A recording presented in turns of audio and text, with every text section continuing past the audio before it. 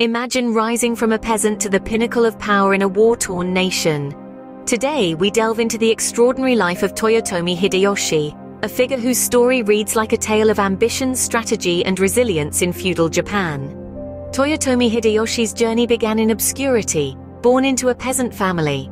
In a society rigidly divided by class, his rise to prominence was nothing short of miraculous. His early years were marked by a series of strategic allegiances and notable exploits, gradually gaining recognition for his talents and ambition. Hideyoshi first served under the prominent warlord Oda Nobunaga, where his abilities quickly shone.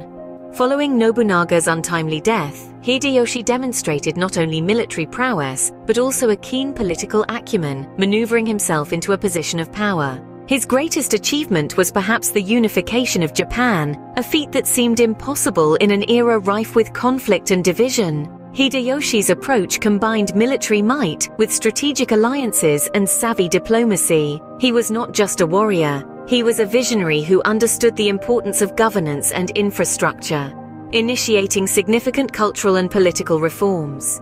However, Hideyoshi's ambition didn't cease with Japan's unification. He dreamed of expanding his influence to China and launched two unsuccessful invasions of Korea, which eventually tarnished his legacy and strained the resources of Japan. Despite his ultimate failings, Hideyoshi remains a legendary figure in Japanese history.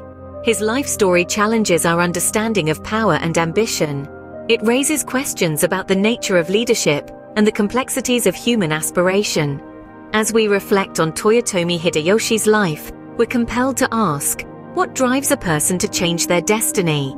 How does a leader balance ambition with the welfare of their people? And what lessons can we learn from the rise and fall of such a dynamic figure? If you find the tales of historical ambition and transformation as captivating as we do, please like, share, and subscribe for more journeys into the lives of those who shaped our world.